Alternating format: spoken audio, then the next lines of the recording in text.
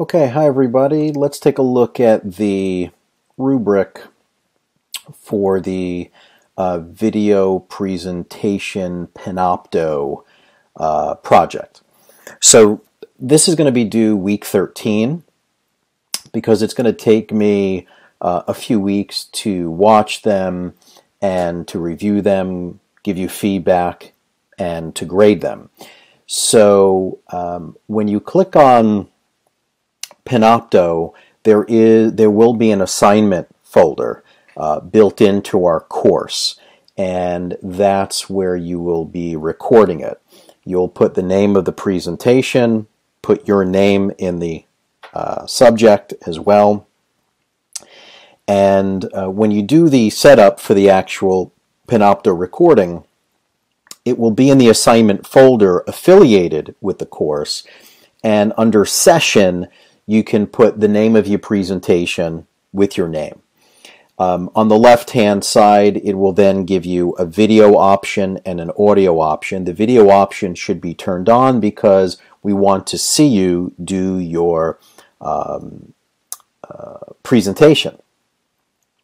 So we want the video on, and we want it to capture audio. And if you use a microphone or a headset, it's probably best rather than just speaking into the camera. Oftentimes there's a lot of background noise that comes through or echoing of your voice. On the below that, it will say slides, and you'll want to check off record PowerPoint so it knows to import the PowerPoint into that presentation. Now, if you're not going to be writing on the PowerPoint or using the pointer or the cursor, then you don't need a secondary source such as the built-in display. So if you check off the built-in display, it kind of does a screen capture. So if you're pointing on the screen or writing on it, that will show. But if you're not, you don't need a secondary source. Just check off the video as the primary source and then check off PowerPoint so it knows to import the PowerPoint into your presentation. Okay. In terms of the rubric for that, this is the breakdown of how you can earn 100 percentage points.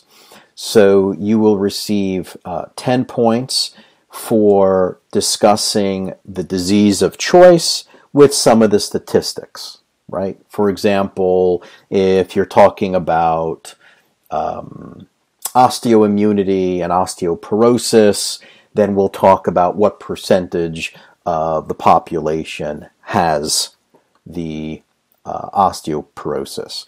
Well, for another 10 points, you'll talk about the causes of it. What is the explanation of the physiological and the metabolic causes of the disease? And it has to be pretty thorough to earn those points. Who's affected? Again, does it affect women? Does it affect men? Does it affect both? Does it affect women in a particular age bracket? So you want to discuss who are the primary people affected by your disease of choice. You'll have to show the anatomy of the organ or the system or systems involved. That will earn you 10 points. And then discuss the signs and symptoms. Remember, signs and symptoms are not the same thing. Symptoms is what the patient can explain to you that they are experiencing, and the signs are more of an objective assessment, something that you can quantify. So if someone was experiencing pain, perhaps an algometer could be used to measure the amount of pain and severity of the pain, just as an example. How is it diagnosed? Now here, there are traditional labs and testing, as well as functional labs and testing, and they're not the same thing, right? Traditional labs are certain labs and blood chemistry that can be done at Quest Diagnostics or LabCorp, BioReference, right? Those red blood cell count, white blood cell count, glucose, hemoglobin A1C, those are more traditional labs. Tests, X-rays, MRIs, CAT scans. Functional testing is a little bit more advanced. If you want to look into some functional testing, you can explore a lab like Genova Labs. They do more progressive functional testing that may not be or look like traditional labs. It is through blood. Sometimes it uses stool as well, stool sampling, to look at a lot of enzymes and cofactors and things of that nature.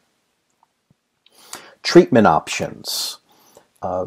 From a traditional medicine mindset, what are certain medications that could be used or medical procedures that are done to help this condition?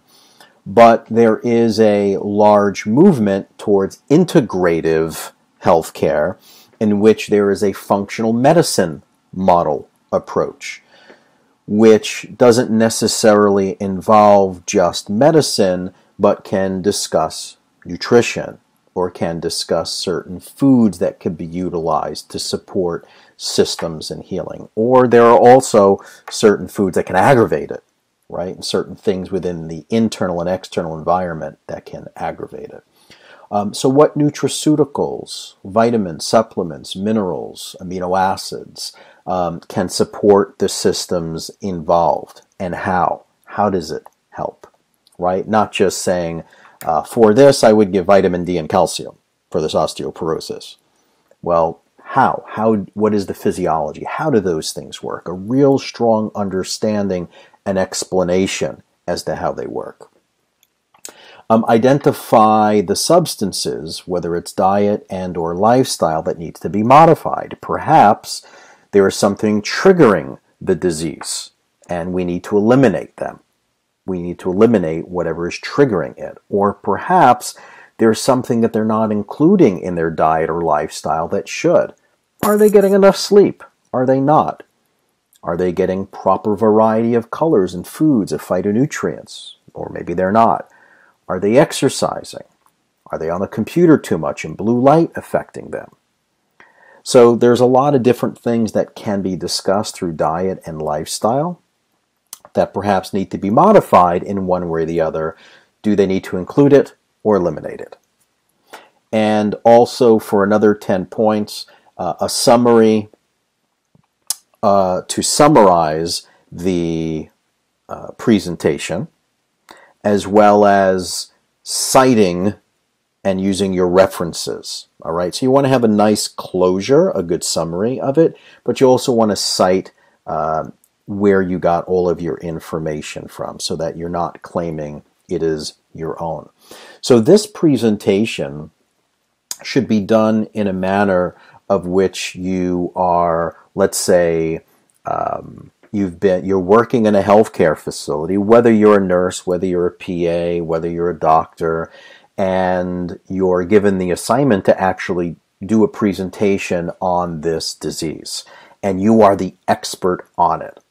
So you should choose a topic that you're genuinely interested in, that perhaps may affect someone that you know very closely. Maybe it affects you, a family member or friend, your mom, your dad, any relative, or anyone. Or something that you may be interested, a topic that you may be interested in moving in a specific area of interest, an area of specialty that you may want to explore. Okay? So these topics need to be chosen in advance. There are no two students that will be doing the same presentation. So everyone will be choosing a different topic.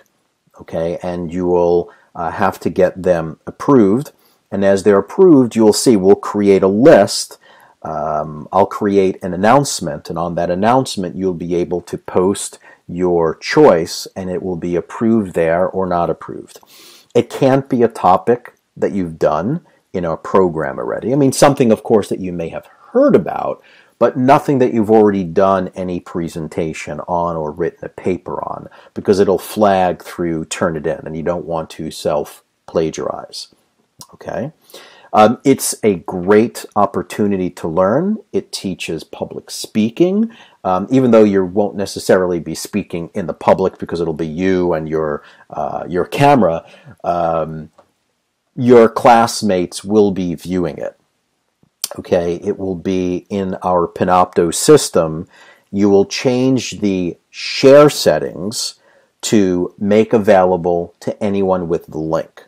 So when you go to, it's not under the editor, but there is an option that will say share.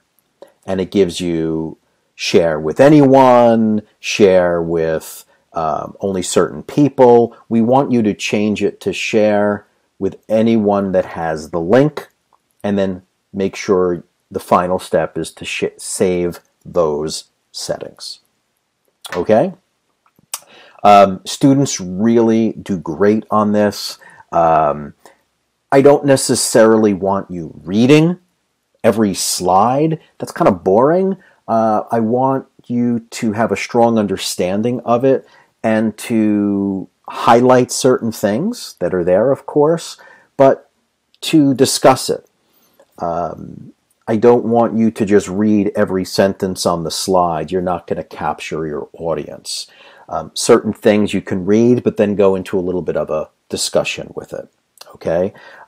If you're reading everything verbatim, line for line, there will be some deductions that come from that. All right, everyone.